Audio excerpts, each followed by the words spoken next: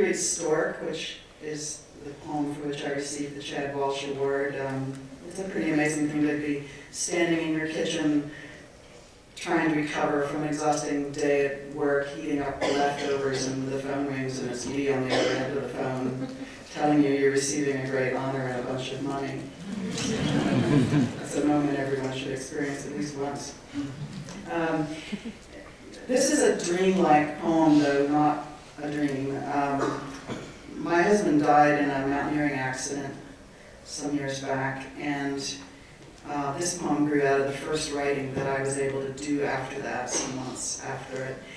And I was trying to write in and out of that place of grief and shock that I was still in, but also in a way to write against it. The thing that pissed me off the most, and past all the obvious things, was the way grief forces you into this horrible narcissism and self-obsession that you really can't get out of. There's no way out of it, and it pissed me off. It just went against everything I wanted to be in every way I wanted to write. So when I began to write, I was determined to try to paradoxically write from within that space and to resist it.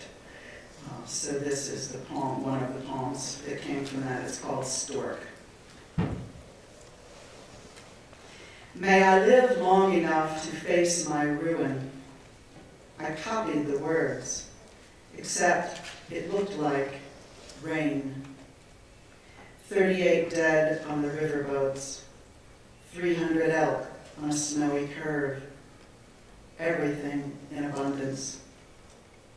Your nights on the river are radio. If I wake in the night, a radio. A hill beyond the glass, a glass of water. On the altar, medals for bravery, unjust word. Raven feathers, bone of a sea turtle. Litter of fox pups playing on a paved road. It was 2 a.m., they were chasing moths. I don't remember why we were on that road. We were on that road. Awakened by artillery or its silence. Artillery or its silences. A taste of garlic, metal taste of rain. On the Golan, I lived in a shack on a hill. Or say, I slept on a cot in a locked compound, 8 miles from the tracer fire. On the river you slept between gun mounts in the pools of shit and fear. On the river you called for blank, for peace, and it never came. There were helicopters battering the air, there were jets taking off and landing. Outside just now, a great horned owl is measuring the silences between them. It's a drought year, sound is malleable. It's a drought year, wind has the patience of its kind. It smells of fire, and the book says now there is no higher desert.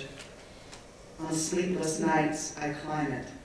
On sleepless nights, life simplifies to a round of terrible questions. Will I lie on my left side, or will I lie on my right? The helicopter lifting you, but not you, your body lifting toward me in a telescoping panic. At dawn, we rode out cowboy style to find the Golan's wild, indifferent cows. They had swept for mines, but mines say, you must ride in line like an ant. I can count the cows, or a line of ants that crawl up the coroner's arms. His headlights in the driveway, your walking stick beside my bed, your face illuminated by tracer fire. Jets pass overhead at the moment they say, no jets pass overhead. This is my primary education. This is how I must learn to describe peace. A white stork down by the fish ponds, and a blond man in a bathing suit with an Uzi propped on his hip bone. After an hour, it wasn't that. Fox in the road, it wasn't that. A bat flutters open stars. Small jet follows its own sound. Fear of its riding lights cut straight through the side of the hill.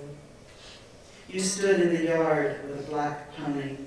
I waited for you with an armored book. We shelved our books on the face of the mountain. Our books were stones, and we built 2 cairns, one at the summit, one at the lake. On the path between them, the road to Baghdad crosses the Kairan Bridge. Crosses your body. Which body? Training jets pass over our house, so low the windows buzz. That armor-piercing word said. If a child's arm flew toward you through a window, if you came back crazy, came back taller, came back wearing a white scar I wrote down the middle of your face, if you bent to tell me, bent to lift a drowned sailor out of the bath, that moment of waking, don't look down, knife ridge, ice ledge, don't look down, rain-wet sailor, nothing now vicarious, it ends here. Sand-colored armor, sand-slick rock, fox barks fear in the night. A wren wakes up and chatters.